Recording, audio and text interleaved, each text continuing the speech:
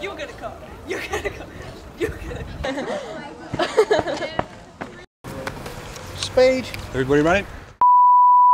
In today's show, we're joined by two very special West Ham heroes joining us to watch our West Ham women's take on Reading in the WSL. First up, in a recent poll, he was voted West Ham's top 10 most memorable moments when he scored the winning goal that will stop Manchester United from winning the Premier League.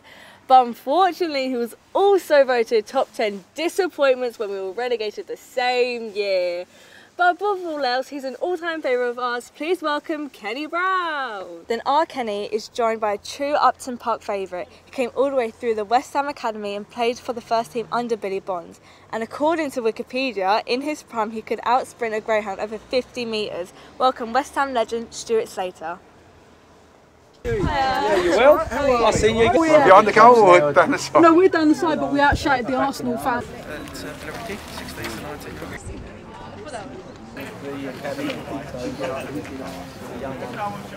I don't know. Go and jump back in. Come on, come in. There we go.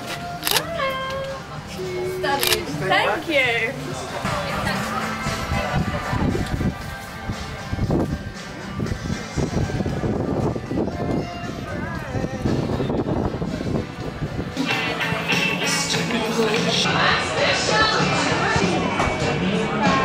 Blue gel, Brooke cans.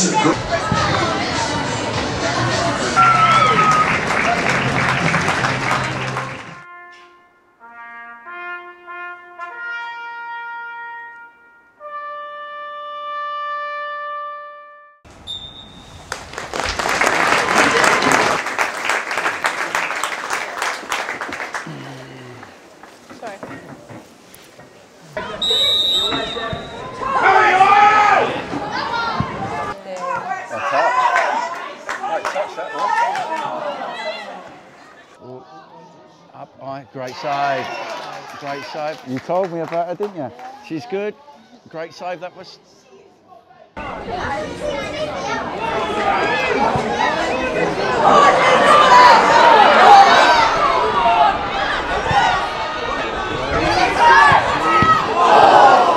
do you think the start's been all right? Yeah, we start well, haven't we?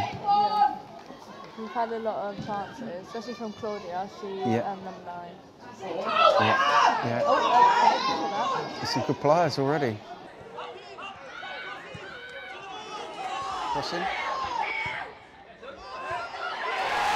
Yes! Yeah, great play. Wasn't it? Yeah, great play. I talked about the wingers, Ken, there. The wingers getting down to the byline. Defenders not facing their own goal. I felt when the right back used to take the ball away. Yeah.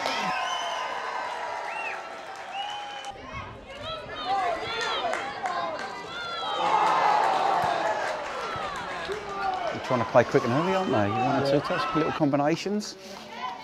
The West Ham way. what do you think of the atmosphere at the women's game? It's more relaxed. Yeah. I think that and I think that's the way they want it. You know, I think it's very inclusive. It's very inclusive, isn't it? Mm. That's the impression I get. I haven't been to obviously many. I did a couple of seasons ago when they were playing at Rush Green. Oh right, yeah. When I watched a couple there, but there wasn't really a crowd there. No, not really. Obviously, nothing like there is today. Yeah, it has improved massively. But there is that real. It's just like you're coming just for the atmosphere and to take in a game, and I think it's really nice and relaxed. Yeah, I agree with Ken. It's like a sort of little family, isn't it? I mean, yeah, very much so. Yeah. Speaking to some of the ladies before, as we saw, there's some really committed fans here that you know they live again for their football, their ladies' football, and like I said, it's a community spirit, and the way they they want to build on it even more, don't they, and make it bigger, and that family. I mean, yeah, the family spirit. It is nice and relaxed, and you know, they come here to support their team, win, lose or draw. They're here every single.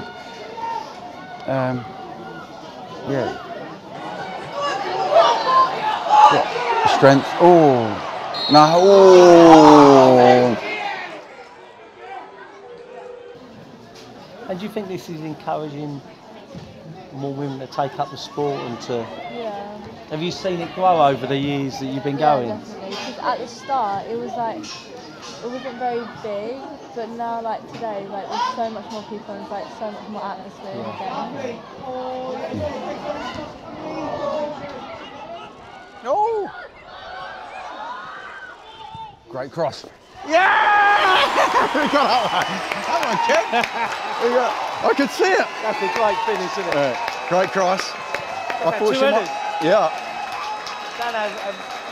Brilliant. I thought she was going to. Committed they are. Yeah. The head in the ball. Brilliant.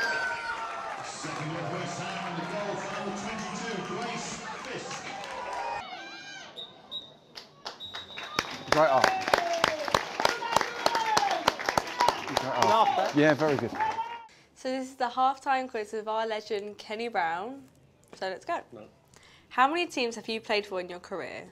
Off the top of my head, I believe it's around 10 or 11. 17. Oh my God, really? Yeah. Right, go on then, name them. How many games? How many games did you play for West Ham? I think in total it was around about 80 something. 63. How many? I'll question that. How many goals did you score for West Ham? 5? 6. 6? Who did our goalkeeper Ludo nutmeg in the run-up to your goal against Man City? Oh my God, yeah, because I've seen this recent. Go on, give me a clue. C. C. No, go on, tell me. Colin Hendry. Oh, really? Yeah. All right, I'll take that word. I'll take your word for that. How many assists did you get from Stuart Slater? Oh, if you are, it all depends. If you ask Chopper, then all of them. Even though he'd left the club for the last three of them goals. But no, I think he assisted in 3 of them. It was 2.5. The 0.5 is for the Man U goal. Yeah. No, he had nothing to do with it really. Yeah, apart from putting a poor cross in. You played with Ian Dowie and Steve Jones at West Ham, but who scored more goals for the Hammers? It must be Ian Dowie, surely. No. Really? Steve, yeah. With how many goals was that? Steve had 14 and then 13. Oh, right. Oh, well done, Jonah. You played 45 games for Millwall and scored 0 goals. Does that make you happy or sad? Well, sad obviously didn't add to my title. But... We don't like Millwall. Oh, okay. How much did Birmingham City pay for you in January? I think it was about 25 grand. 75 grand. Oh, was it 75 grand? That's cheap. Oh, that's cheap. You played for Norwich. You had a bit of a Freddie Mercury tash going on. What bet did you lose? What was that last bit? What bet did you lose? No, I think it was. I was ahead of the game because obviously now in November, so I started it. But you're right. I did. It was a bad. I was young and naive at the time, so right. I can't make any excuses other than it was just a poor choice for me. So Kenny, out of 10 questions, you got a whopping 0, just like how you scored in Millwall. I didn't get one right about me. No. Jesus Christ. So this is our half-time quiz with Stuart Slater, best out of 10. Let's hope you can do better than Kenny with a whopping 0 out of 10. Try. So first question, how many games did you play for West Ham? 179. 141. Oh, it's that cup games as well. Who was your first manager at Ipswich Town? Yeah, legendary John Lyle. Yes. Yes. How many assists did you give Kenny Brown at West Ham? I'm going to go for 3. 2.5. How many sitters did you give him that he missed? 2. Too many to count. In 1992, how much did Celtic buy you from West Ham? 1.5. 5 what? Yeah, 1.5 Yeah. million. Yes. You played with Billy Bonds, Julian Dix and tough guy Kenny Brown. Who would be the most upset if you gave them a dodgy pass? I think all of them. All of them would really. I think Kenny was quite relaxed in the aspect that I tried to pick him out. I think Billy Bonds, he set the tone and set a real high standard, but I think I would go for Julian Dix because I think I played on his side, and if he made an overlapping run and I didn't use him, he'd go nuts at me. So I'd say Julian Dix. But Stuart Slater never made a dodgy pass. I never passed, I don't think. I needed the ball for myself. How many goals did you score for West Ham? Not enough. That's what people would say, definitely. In between 15 and 20, would it be? No, it was 11. 11, oh! Who gave you the nickname Chopper and why? I know who definitely gave it to me. It was Paul Hilton. Paul Hilton and me, we were doing a man-to-man keep ball, and I was paired against him. And I wasn't really renowned for my tackling. I was renowned for, you know, running with the ball.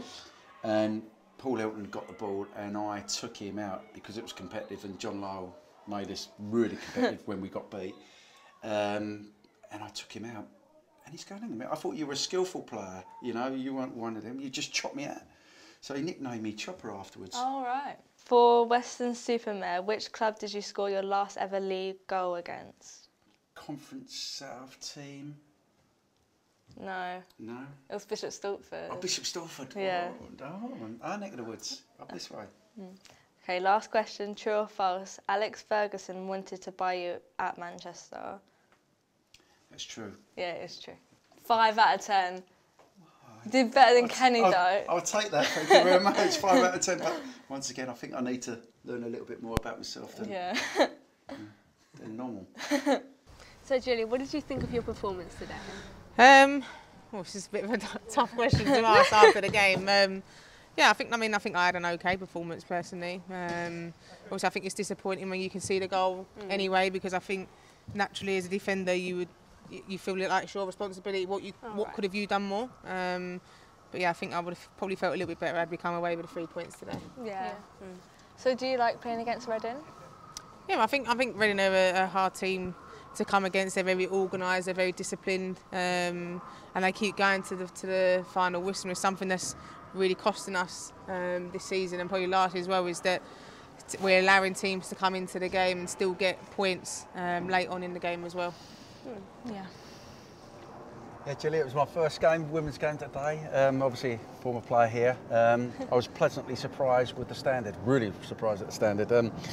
Obviously, disappointed to lose the two goals. We were just talking about it earlier on, the camaraderie between the players and the girls at the minute. Is that strong? Yeah, we've got a good group. I think last year we had a couple of difficult times throughout the season. Obviously, it was well documented as well in our documentary that we've done. And if you're looking at it, probably the players that we had last year were very good players that ended up moving on. And the players we've got this year, it's more about the team side of it, you know, the values, the way we are off the pitch. I think that's so important, and I think it shows in the way we're playing collectively in the games. But yeah, no, we're a good group, and there's the thing that really, one of my bugbears in football is egos, you know, and I can't stand it. So for me, it's so good that we've got humble girls in there, and there's no one here who thinks they're bigger than the team and the club. Brilliant. Yeah, there's no wind-ups like Kenny Brown. He's been trying to wind me up all day today about everything. Make it so easy for me. Yeah, I mean, obviously, is there a sort of bit of banter still going on? Or obviously, that's changed a little bit, obviously, with some foreign girls coming in as well. I mean, they probably don't get the humour that you guys... Yeah, you have to, especially with the foreign players, I have to talk a lot slower. So jokes I don't even try and do or anything like that, because it's just... My street cred just goes down the pan when I don't laugh. So yeah, but we have. I mean, I'm quite in the group always. Like, I know certain players there are to wind up. Mel Phyllis, I love winding her up because she just bites straight away. But no, we do have it, obviously, and players as well who have come with us, especially like youngsters who have come to us, who are now coming out of their shell and being the ones who are giving it as well to senior players. Sure, like it keeps you on your toes as well, especially me. It's important, yeah. It's important. Yeah, well, all I was going to ask, like following on really from that, is I've watched like women's football on and off for, you know, last probably 2-3 years. Is that how you can see from the outside how it's evolved, and obviously everybody's well documented now with Sky being involved. Has it evolved within a club, and from obviously your time at West Ham? So from probably over the last 3-4 years to where you are now, do you see it being a a massive progression. And what are the biggest changes, I suppose, from within inside a club? Yeah, I think, you know, if you have players now who come to us, for example, I'll give you Lisa Evans, who come from Arsenal on loan, and the first thing she did when she turned up, she was like, I can't believe the facilities that you have. Obviously, we share Chadwell with the boys, but we have our own women's section. We go in, you've got big women's, West Ham women's in lettering, like, we've got our own change room, we've got like hot and cold baths, like, and when we first come in, we was over at Rush Green in porta cabins, and it was all right in the summer, but in the winter it was absolutely freezing. There was no heating, and we obviously trained on the Rush Green pitch, obviously where we played our games. Whereas now we've got 2-3 pitches to choose from, and obviously then we've now here moved to Dagenham, and obviously last year the pitch weren't the greatest, but then investment from the league and from the club and that, you've probably got one of the best services now in the league in regards to it. So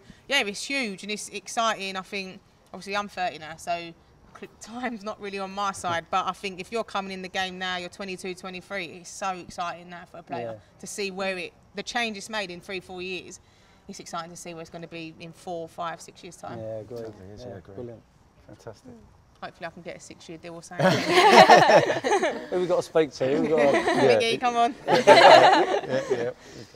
You need characters like yourself, obviously, as I said, that's important, you know, obviously for the young girls to come through and look at aspiring. For me, when I was playing for the young groups, we had Alvin Martin and Tony Gale, who were quite funny and put you, I mean, you need those sort of characters in the team as well. Yeah, and one of the girls shot me down, we played Arsenal in last Sunday, and we walked in the stadium and one of the girls was like, oh, Jill, I remember sitting in the stand watching you play for Arsenal at the time, and I was like, how old were you? She was like, I was 10. And I was like, no.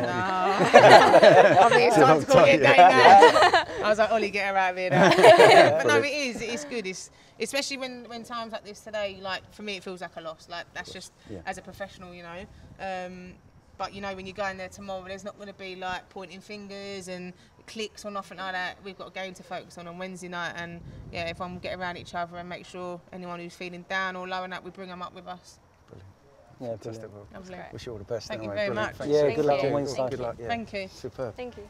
We are giving away this retro shirt signed by Kenny, Stuart and Gilly. All you need to do is answer this question: who was our captain in the FA Cup final in 2018 for the women's team? Put your answers in the comments down below. Good luck!